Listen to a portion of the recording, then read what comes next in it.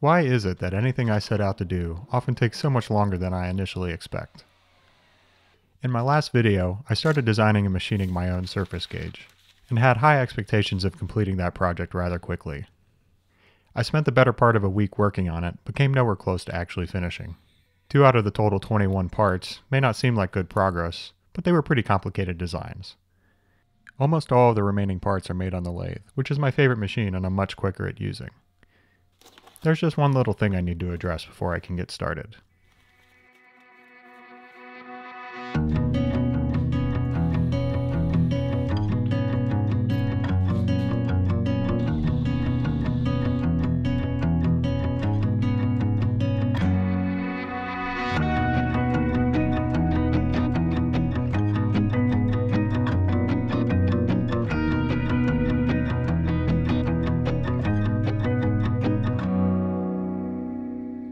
To get right to the heart of my problem, the static phase converter I'm using to create 3-phase electricity for my lathe simply isn't doing what I need it to.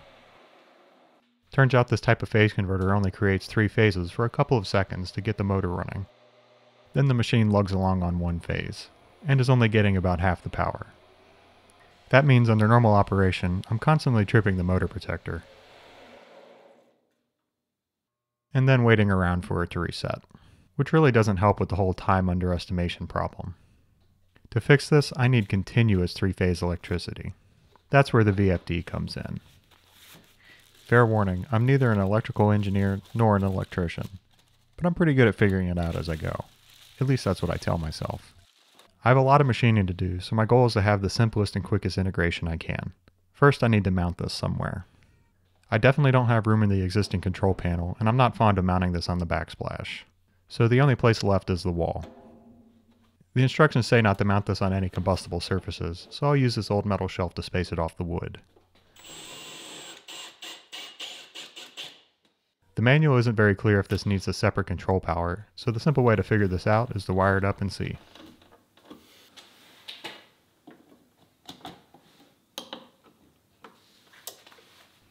That answers that question. Now the output terminals, which I'll connect right to the original lathe power cable. At this point, I've not modified anything in the existing controls circuit.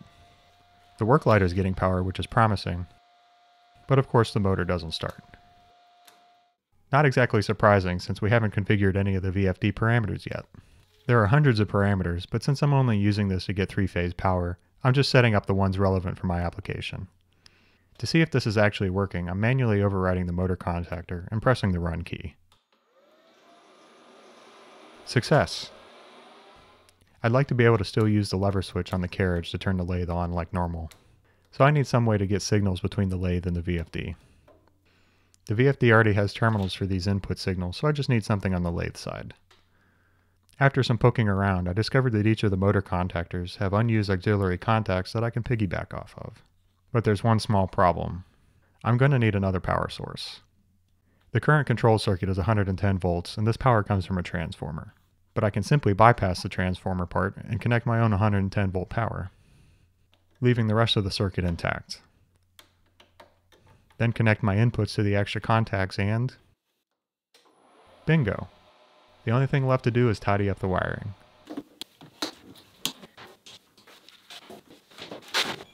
And with that, I think I'll call it a night and start fresh with some machining tomorrow. Just kidding. It's never that simple. After some more consideration and talking to fellow machinist YouTuber Burton Zadek, I discovered a very large and dangerous error in my setup.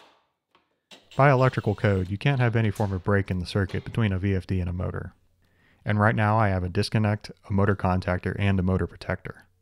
Bad, Brandon. Fortunately, the solution is quite simple. I can bypass all the control circuitry and just use the switches in the lathe to trigger the VFD. That means I won't be needing all these old controls components, so out they come. With those out of the way, I have just enough ventilation clearance to mount the VFD in here. Now we just wire everything up and see if it works.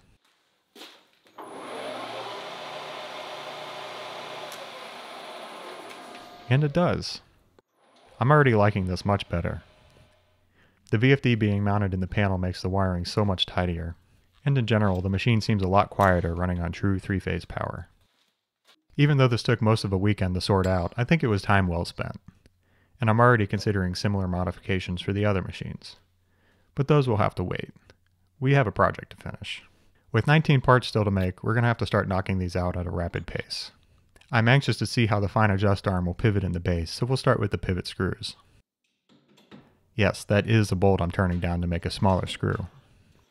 The easy way would be to use something already threaded for this, but I just can't bring myself to take this shortcut. This blank I've turned down is long enough for both screws that I need to make. But before I cut the threads, I'm going to slit each end for a screwdriver. To do this, I'm using a slitting saw. This is a new tool for my shop and I've never actually used one before. So let's give this a go.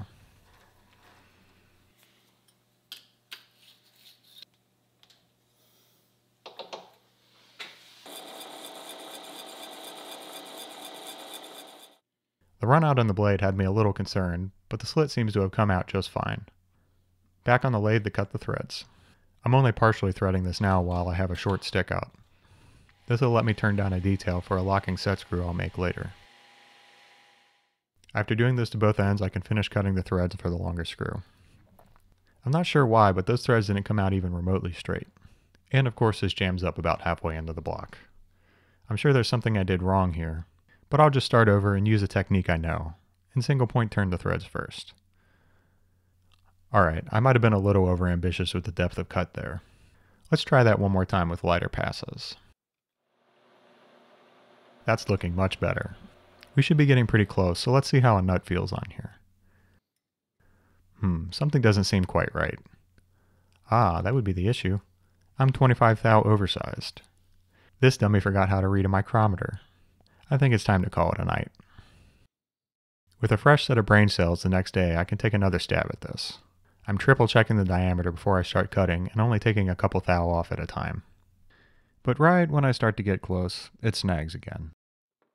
I'm not giving up hope just yet, but I clearly need a break from this part of the project. Let's work on something simpler, like these straight pins. They're very basic with only one critical feature. They have to be a friction fit with the reamed holes we put in the block.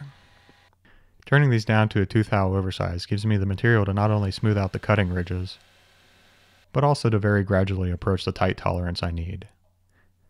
When I get close, I trade measuring for simply checking the fit with the block until I'm happy. Then part it off and make 3 more. Last step is to clean up the other ends. And while we're here, file a nice round on each end and sand them smooth.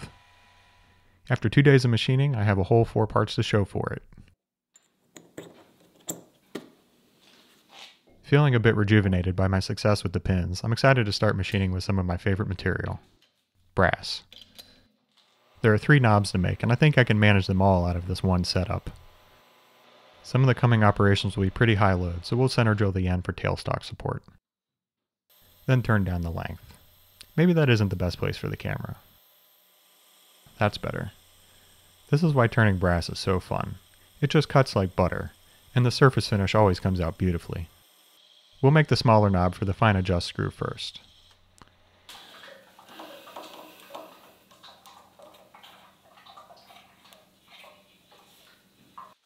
With the end turned down to the smaller knob diameter, we can switch to the knurling tool. Except there isn't quite enough room. Let me fix that real quick.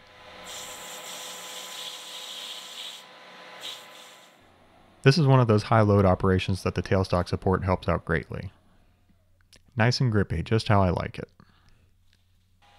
Now I've had an idea for a small detail on this face, so let's see how that looks. Oh, I really like that. I think I'll do this on the big knobs too. This knob will be press fit onto a partially threaded pin we'll make later, so I'll drill and ream a hole in preparation for that. The next operation is a small radius on the inboard side. I have a similar detail on the other 2 knobs as well, so let's make a form tool to cut all 3. This is a completely decorative feature, so grinding this by hand will be accurate enough for me. Mounted in a tool holder, I'm adjusting the height using the point of a live center as a reference. Then I can straighten everything back out and cut the profile. And finally cut the knob off to length. That turned out great. Up next are the 2 larger knobs. First we need to reface and center drill the end for the tailstock support we'll need for knurling. And I'll go ahead and knurl enough for both knobs rather than do them individually. The starting diameter has an impact on the pitch of the resulting knurl, so the pitch on these knobs didn't come out quite the same as the smaller knob like I'd hoped. But I'll live. Now to reduce the diameter around the threaded end of the knob. I'm leaving about 10 thou on the left side. When I switch to the form tool, I can then clean this up and take it to depth at the same time, giving a seamless transition.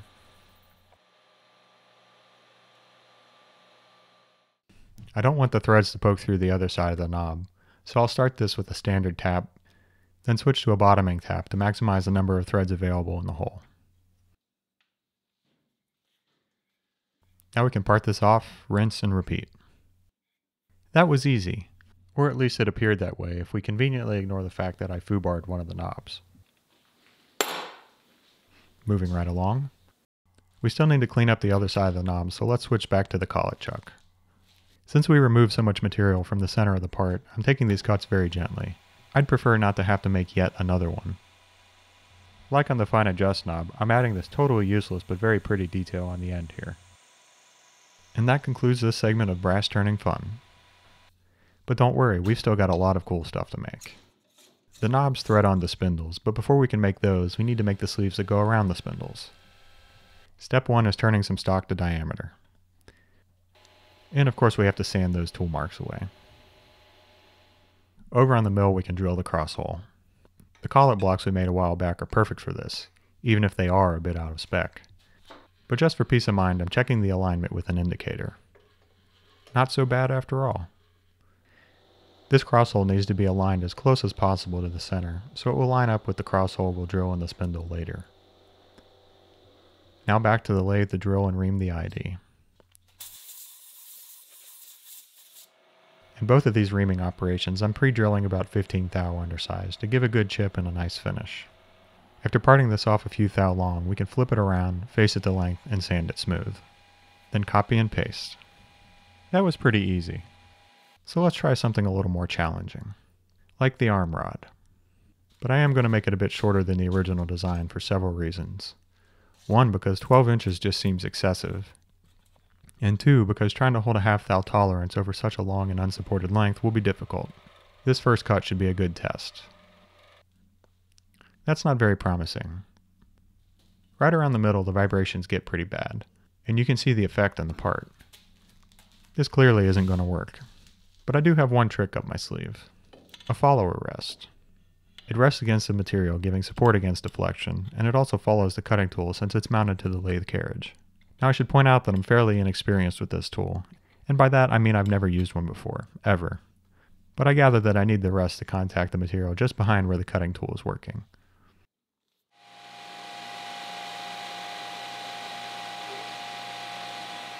That surface is looking a lot better, and the diameter is actually consistent within a couple thou across the part. This isn't quite the tolerance I need, but I expected to be doing some sanding anyways. After clearing all the ridges, I can get an idea of the larger areas and focus on those. Then start making smaller and smaller adjustments until the sleeves slide on nicely across the whole length. Now we can clean up our mess and part this to length. One end of this rod needs a ball feature, so let's make another form tool to do this. Back on the lathe, we can set up for the first cut, using the live center for support. I'll have to do this in 2 passes. First from this angle, I'll go just far enough to clear the original OD. Then I can reposition closer to the chuck and angle the form tool to cut the remainder of the ball.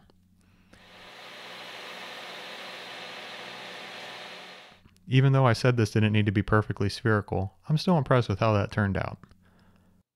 Last job on this part is to cut it to length. Of course this isn't even remotely important, but I happen to have a caliper large enough to measure this, so I'm going to use it. Looks like I'm about 412 thou long.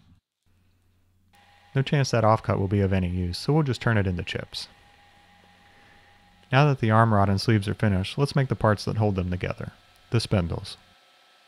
Naturally, we'll start by turning down some stock, and sanding at the sides for a perfect fit with the sleeves.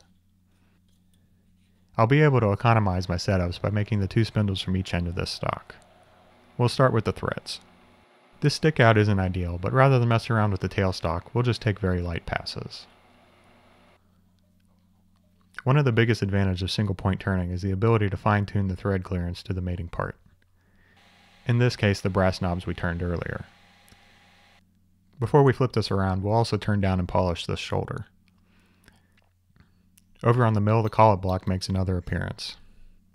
Like I mentioned before, the positions of these drilled and reamed holes are pretty critical, so it's important to take our time here.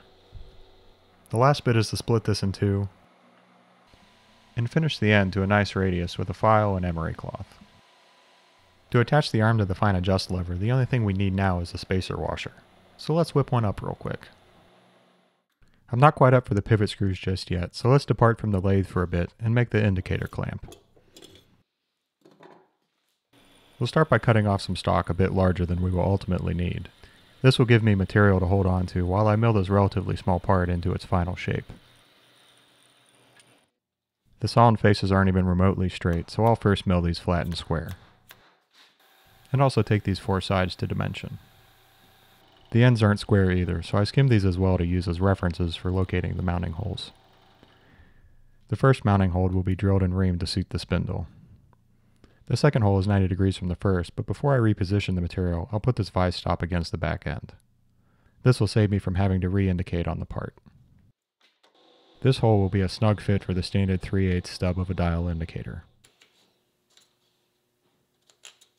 To cut the radii around the mounting holes, I'll shift over to one of my new favorite tools, the rotary table. Before mounting anything, I first need to use the coax indicator to find the center of this table, then zero the DRO. In my last video, we made this positioning pin to hold the fine adjust lever, and it just so happens that it's a perfect fit for this part as well. The excess material on this end comes in handy for securing this part with hold down clamps. To cut the radius around this end of the part, we'll need to travel 180 degrees, but I need to know what angle to start at. Using the dial indicator, I can tram the side of the block to the mill and zero the dial on the hand wheel of the rotary table. I left this dimension of the material a few thou wider than the final width so I can mill the radius and the sides in the same setup. A sacrificial aluminum plate underneath saves the surface of the rotary table from any damage. The slitting saw makes another appearance to cut the clamping relief. Unfortunately, the cutting blade was slightly bowed by the arbor, so the slit drifted a bit. But it's fine. Before cutting the radius around the other side, I need to cut off the rest of the stock. But now that that material is gone, it doesn't leave much to fixture with. So a little creativity is needed. There's really only room for one clamp on the top. But sticking this pin through the crosshole gives me something to hold on to and also prevents rotation. Let's see how it holds up.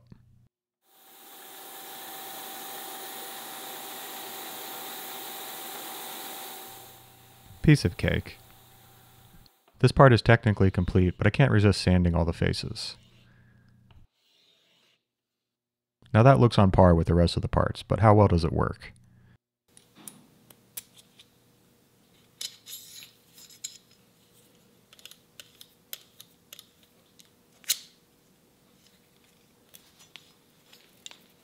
Perfect fit and very secure. Now I'd really like to see how all this fits with the base, so I guess I can't put this off any longer. Let's take another stab at the pivot screws. You know what? Hang on a second. During that last failed attempt, I was getting pretty close with the threads before it snagged. Well, looky there. It actually does fit the block. And there are just enough good threads for what I need. I can work with this. I need a way to hang on to it though, so I made a quick holding block. With this, I can thread the screw through and lock it in place with a jam nut, giving me something substantial to hold on to. After removing the mangled section, I'll cut the bevel to match the chamfer we put on the pivot hole of the fine adjust lever. The other side then gets face down to length and is filed to a nice radius. Now I'm moving this whole setup over to the mill so I can cut the screwdriver slot. I managed to play with the slitting saw arbor a bit and drew up nearly all the run out, so the slot comes out flawlessly this time. I need to turn away a small section of threads near the slotted end. This will give me a nice spot for a set screw to rest without damaging the threads. Let's see how they fit.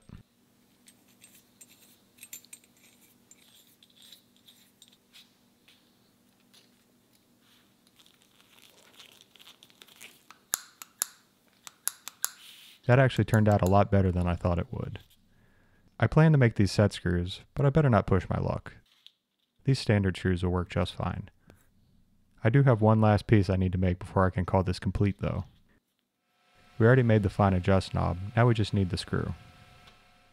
I'm looking to press fit the knob in place so this diameter is roughly 5 thou larger than the hole in the knob. I still have to go a bit smaller for the threaded section, but since the stick out is so severe, the deflection is pretty extreme. To combat this, I'm taking 3 to 4 spring passes before measuring. Despite my poor outcome last time I used a die, I'm going to try it again here. I figure the threads are small enough that any error won't be an issue. The tailstock is perfect for pressing the knob onto the screw. It doesn't take much force at all, and it helps keep the knob square to the axis. Last and final step is to face cut across the brass and steel at the same time to clean up the end. And with that, all the machining is done. I understand now why this is such a common project for machining apprentices. 21 total parts, each with their own unique challenge. And it has the added value of being an extremely useful tool in the end. There are countless ways to use this device, and honestly I couldn't tell you more than a handful myself. But I did have one specific task in mind when I set out to make this. I want to be able to check the squareness of my parts. With the features I've included, I now have 3 ways of doing this. First, by using the ball end of the rod arm like so. Second, by using the curved end of the base. And the last one I didn't discover until just a day ago. A ball bearing resting against the chamfers of the arm pocket. Clever. Any one of these 3 techniques will let me theoretically measure squareness to a 10,000th over 9 inches or so. You might be wondering what project I have in mind that will need that kind of accuracy. And I'll give you a hint. It involves this, and this. As always, thanks for watching, and see you next time.